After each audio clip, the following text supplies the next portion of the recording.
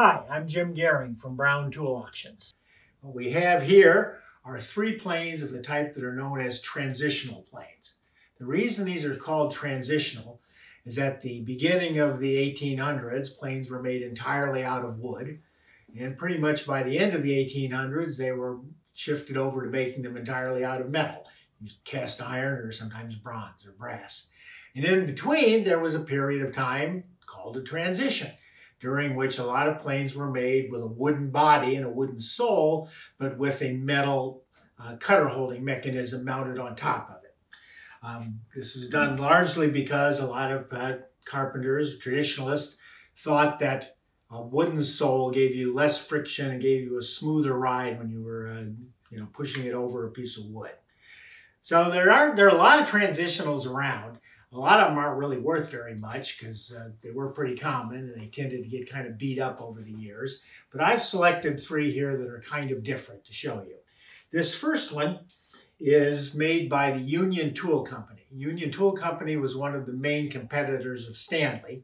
A lot of their tools are pretty much identical to Stanley's, except a few minor differences. One of the big differences was Union Tool used this type of special blade adjustment. It's called a vertical post adjustment. Whereas the Stanley adjustment had a horizontally mounted knob to adjust the depth of the blade. The vertical post adjustment that was used by Union Tool, as you see, is mounted vertically to the body, and by moving it up and down like this, you can adjust the angle and the depth of the blade. Other than that, this is identical to a Stanley plane, except that the Stanley plane of this type was known as the number 37. This, because it was made by Union Tool, is the X37, which indicates that it's got this special vertical post adjustment in it. So it's a lot less common than the Stanley version. And as you can see, it's in really nice condition. The wood's got most of its original finish on it. It's not all beat up the way a lot of transitionals tend to be. So this is generally more rare, more collectible, more valuable than an equivalent Stanley number 37. What we have here is a jointer plane. The jointer planes were the longest planes that were made. They were made in order to true up the edges of two planks so that they could be fitted together with a nice smooth joint. So they needed to be really long so they could, get a nice even cut along the edge of the blade, along the edge of the plank. This one was made by Gage Tool Company. Gage was a company that was subsequently purchased by Stanley, and then you wound up with Stanley Gage planes. But it was originally independent. They were out of Vineland, New Jersey, and they had a very different type of blade holding mechanism. The Stanley version has got what they called the cap iron would go in here and would hold the blade down.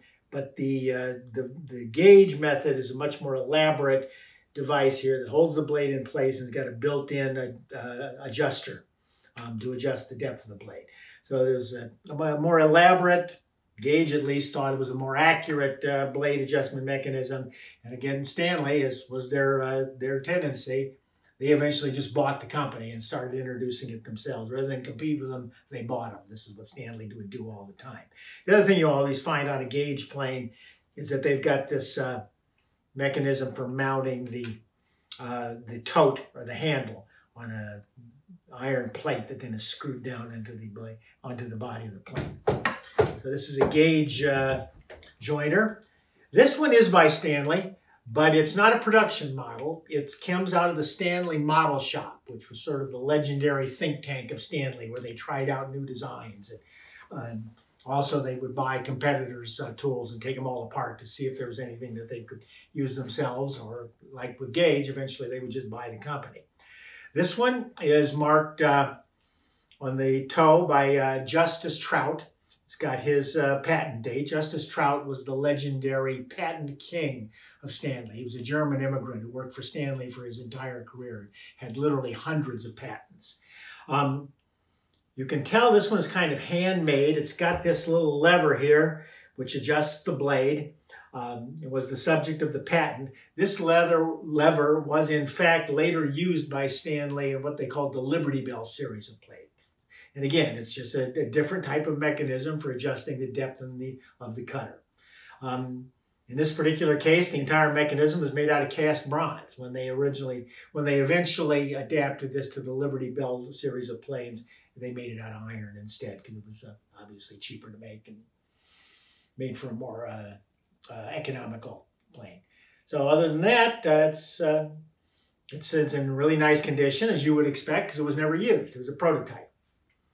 Here are three, like I say, you'll find a lot of transitionals around, but these three are kind of special, and all will be included in our auction on October 30th.